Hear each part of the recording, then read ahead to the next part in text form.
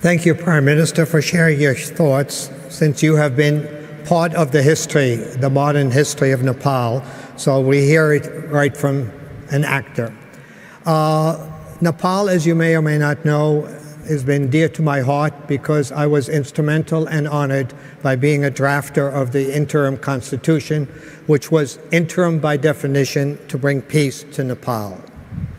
And so I'm very glad to welcome you again to Colombia.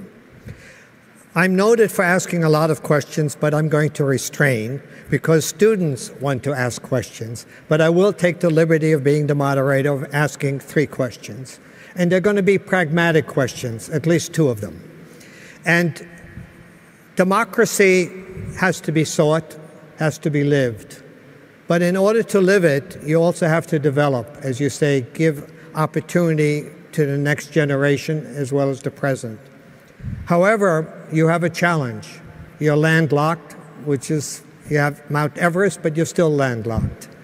The result of this also has been that per year, according to the statistics, 1 million people leave Nepal every year, and 100,000 students around the world, including here at Columbia. We enjoy them, we appreciate them, but your country needs them. So the challenge is your education and development. So what steps will you be taking in the near future to make it a home for the 1 million who are leaving, as well as the 100,000 that have left to get education elsewhere? Thank you, Professor. I talked about the history of Nepal, the political history, and the history of economic development as well. And on the question of economic development, when we are talking about, it is related to the education, health, job opportunities, and the economic other conditions of the country. And without improving appropriate and capable human resources, we cannot develop the country particularly.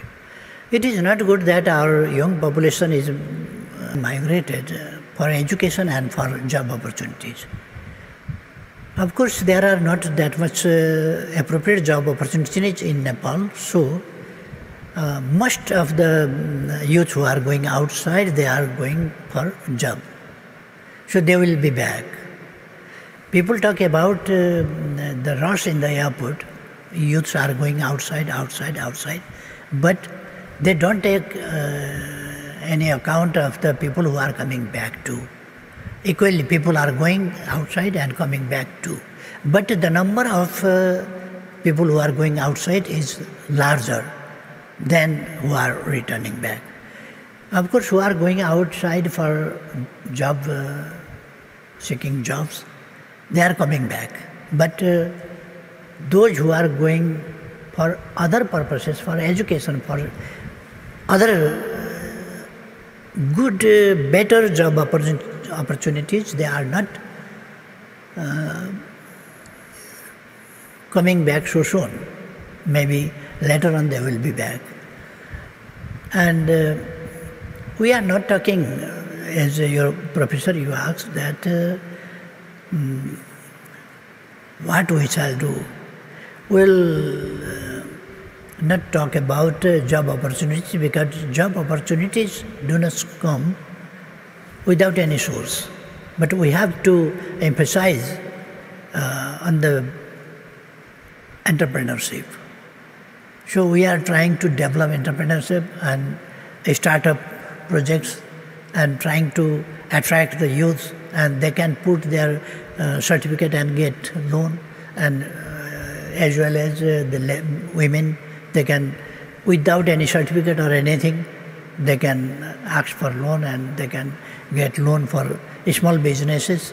In this way, we are trying to create new startups and entrepreneurship, new small entrepreneurship. And at the same time, very bitter fact is that our population, among our population, more than 60% of our population is still engaged in agricultural system, which is very back and traditional one. So we have to modernize agriculture. we have to commercialize agriculture and mechanize. So we can increase the income through agricultural jobs too. So in this way, and providing good education, I think there is not that much poor situation in the country about the education. But there is another type of attraction of outside, because facilities comparatively are less inside country, inside Nepal, than outside. So there is one attraction also. But we are trying to hold them inside country, because without them, without youth, we cannot transform the country into a situation of LDC to developing country, and tomorrow a developed one. Another question which I have, you've been blessed because you have hydro, you have water.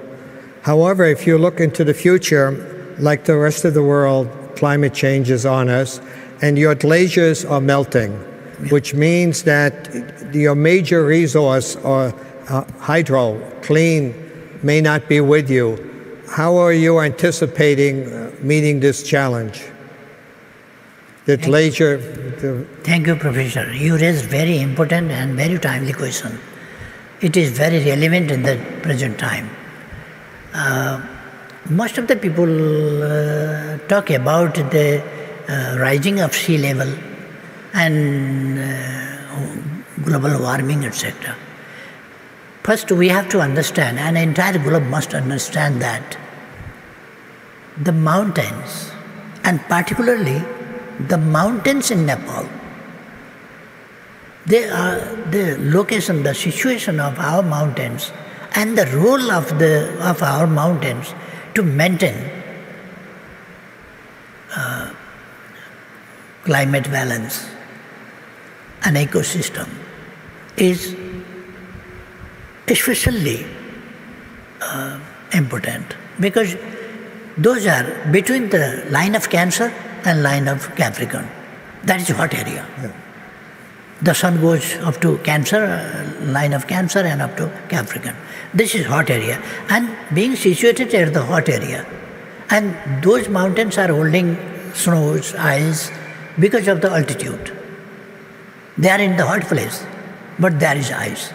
And that is the largest cooling system and charging system of the world, recharge system of the water, and cooling the earth, and cooling the air of that. And mountains are not only important for Nepal, but for entire world, for the entire globe, they are important.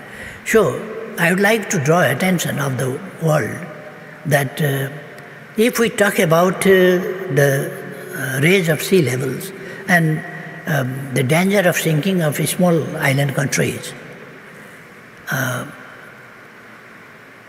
we have to go to the source of the problem. We cannot treat at the end, but we have to go to the source, and that source is the mountain. If the mountain hold enough ice and melt slowly, then they can flow the rivers, create rivers, recharge system, they can smoothly. But if the sea, again there is one ecosystem between the sea and mountains. If the seas are polluted and the polluted cloud goes to the mountain and it collides with the mountain, and that contributes to melt the ice. That is another. And fire in the forest, that is another problem. And in our region particularly, some months before there was a report, worldwide there was known that the most polluted city was Kathmandu at one time. It was for about 1 week or 2 weeks about, because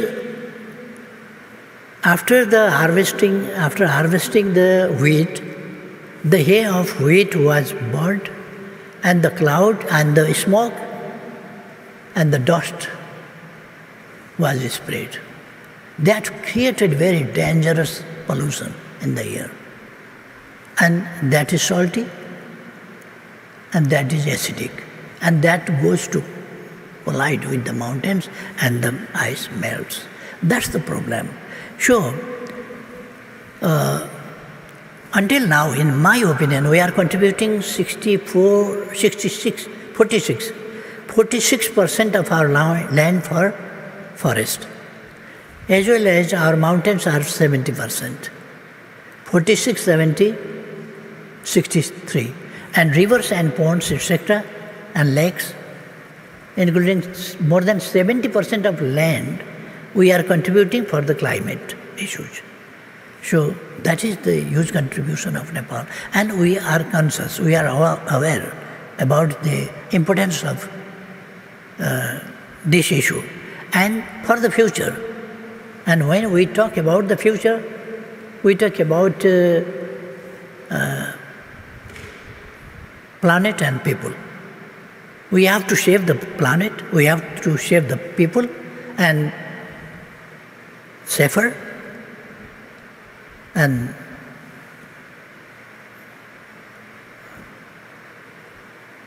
safer earth and safety of human beings. There are some aspects I don't want to explain now because it will be longer. So, as you asked me, Professor, on the question of climate change, that's our opinion, and we are conscious about that. And we urge the entire world to be conscious and treat at the point of origin from where the problem is from. Well said. Although we're supposed to start Q&A, I have one more question for you. Our students, many of them are entrepreneurs. Can you tell them why they should join you in Nepal as an entrepreneur? What message would you like to give them? I would like to request whoever are entrepreneurs or who are not, I would like to suggest them to be entrepreneur. And there are opportunities for a startup. There are other opportunities in Nepal too, speaking in the real sense. So I would like to, and America is developed, not because it was rich. It's developed and become rich. Now China also become rich. Not because it was rich and developed, but they developed and become rich. So we cannot run away. We cannot escape from the problems. We have to develop our country. We have to establish and provide good governance to the people, to the nation. Rule of law. And that rule must be just rule. Agreed. So, just rule and rule of law. And there must be opportunity not only for a small chunk of people, but for all. And the benefits which own the nation, that should be distributed equally. That is my opinion. So, young people who are Nepali students, young people, they can return to the country, return back, and they can contribute to develop